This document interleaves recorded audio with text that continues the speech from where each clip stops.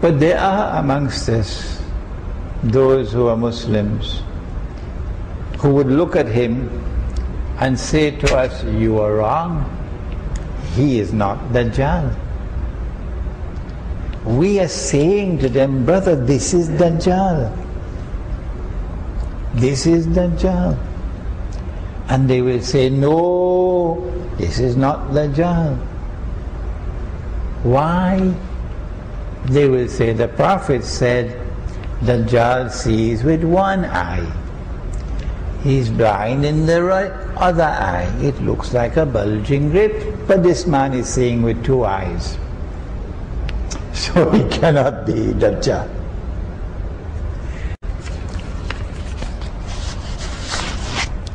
The Prophet said, alayhi salatu wasalam, every prophet has warned his people about Dajjal. And Nabi Nuh alayhi salam warned his people about Dajjal. But I'm going to tell you something that no one ever said before me. Dajjal sees with his left eye. He's blind in the right eye. It looks like a bulging grip. But your Lord is not one eye. Between his eyes on his forehead is written the word kafir, kafara. And every mu'min will be able to read it. Whether the mu'min is literate or illiterate, he'll still be able to read. This is the hadith. So they will say, this man sees with two eyes, so he cannot be Dajjal. And we are going to say, this is Dajjal. What's the explanation? We say that when Dajjal sees with the left eye symbolizes external sight. When Dajjal is blind in the right eye symbolizes internal blindness. And so there's a lot of symbolism connected with the subject of Dajjal. And so this man is Dajjal, seeing with two eyes, but he's internally blind. And those who follow Dajjal will be internally blind, even with a PhD from MIT, internally blind, if you're following Dajjal. The Prophet said, sallallahu ta'ala alayhi wa sallam, about Dajjal,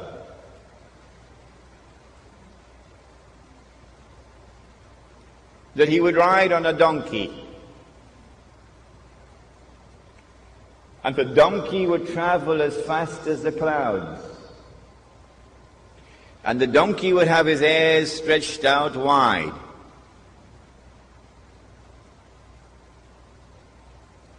My opinion, which I hope you will share with me, is that that donkey is already here in the world.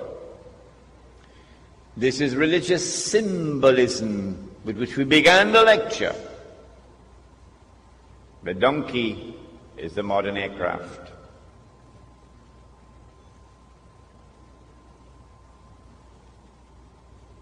And since the Antichrist brings with him the modern aircraft, the Antichrist commands the skies. You cannot compete with him or rival him in power in the skies above. He said that the Antichrist will step into the ocean and the water would reach him up to his knee. Again, I want to suggest to you that we are dealing with religious symbolism here.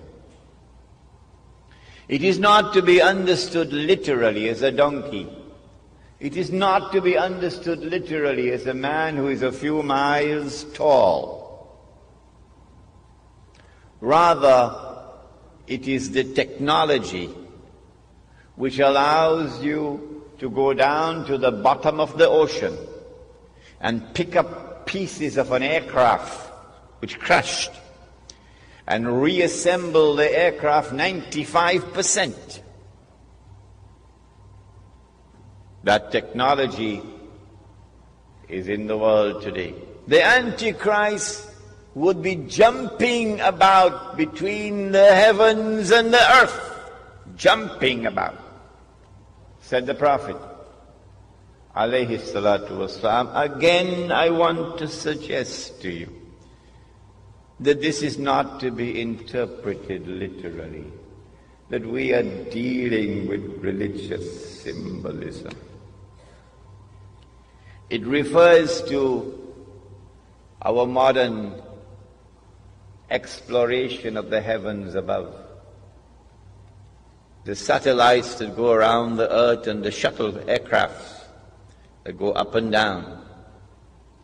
In fact, in all of these we see pointers towards a scientific and technological revolution which would sweep the world. And the mastermind behind that scientific and technological revolution is the Antichrist. When Dajjal declares, I am the Masih, the Messiah, it is at that time that he will launch his attack on Medina. Because the Jews lived in Medina. And the Prophet said, alayhi salatu wasalam, that Dajjal is going to land outside of Medina, in a salty, marshy land outside of Medina. And when he lands outside of Medina, the Prophet said that Medina is going to shake 3 times. Please read the booklet outside on this subject. Medina returns to center stage in Akhiru Zaman. Medina is going to shake 3 times. And every kafir and every munafiq is going to be thrown out. And they'll go and join Dajjal. I don't know how many are going to be left in Medina after that. And then the angels are going to block him from entering Medina. The whole world is going to be watching at that time. Everywhere in the world people are going to be watching at that time that an Israeli attack has been launched on Medina, and they have landed outside the city of Medina, and they cannot enter Medina because the angels, Nabi Muhammad alayhi salatu wasalam, spoke 1400 years ago, and he said, only a prophet could speak like that, that the angels will block them. They cannot enter. And the angels will divert the attack to Damascus. And so the Israeli attack will head to Damascus. And Dajjal is going to be outside the masjid. And Imam al-Mahdi is going to be inside the masjid. And it will be time of salat. And it is at that moment that Allah subhanahu wa ta'ala sends back Nabi Isa alayhi salam, which is the subject of our lecture. And he's going to come down with his hands resting on the wings of 2 angels. If you are 17 years of age and you are in Boston and you're listening to this lecture, this is knowledge that they don't teach in universities. And as he comes down into the masjid, Imam al-Mahdi will say, here he is. This is the Messiah. Imam al-Mahdi will ask him to lead the salat. And he says, no, you are the Imam, you lead. And after he has led the salat, Nabi Isa alayhi salam, of course, will pray the way we pray, in accordance with the Sharia of Muhammad alayhi salatu wasalam. After the salat is over, he'll say, open the gates because the masjid is barricaded. And as he comes outside, Dajjal is going to see him. And Dajjal is going to melt like salt melts in water and flee, running for dear life. And so we say to the Zionists today, we say to the Anglo-American Judeo-Christian Alliance, which is stamping its bloody foot on the world, we say to them today, you flying high, but there's a tomorrow that is coming when you will be running for dear life. So we're not going to give up hope. We're going to hold on until that day comes. Nabi Isa alayhi salam is going to pursue him and catch him in a place called Lud in the Holy Land. So from Damascus to Lud, and kill him and raise his spear and show the blood. When Dajjal is killed, he passes into non-existence. The rest of us will be raised on Judgment Day and stand before Allah for judgment. But Dajjal passes into non-existence. Nabi Isa alayhi salam and Imam al-Mahdi will now rule the world.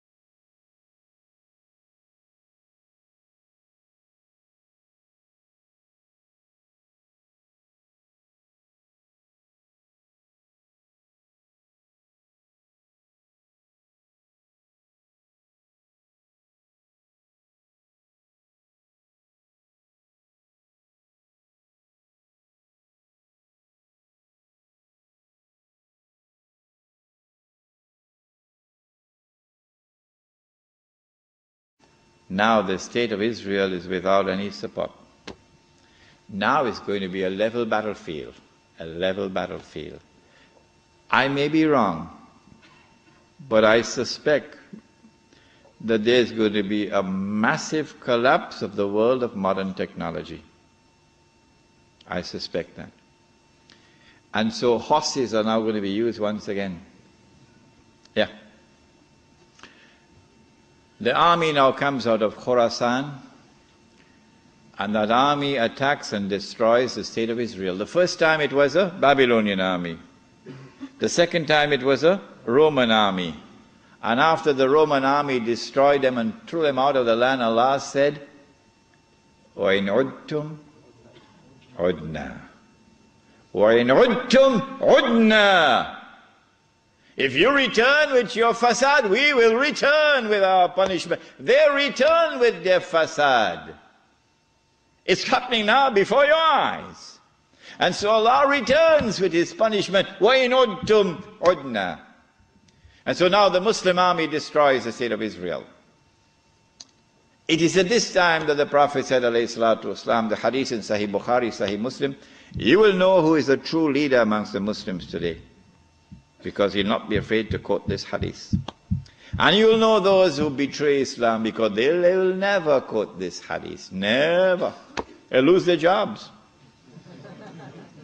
لَتُقَاتِلُنَّ الْيَهُودِ وَلَتَقْتُلُنَّهُمْ حَتَّى يَقُولُ الْحَجَرُ يَا مُسْلِمْ هَذَا يَهُودِيٌّ وَرَائِي فَتَعَالَ فَاقْتُلْ. If you're 17 years of age tonight, this is music in your heart. Yeah. If the beard is grey, well, things are not the same anymore.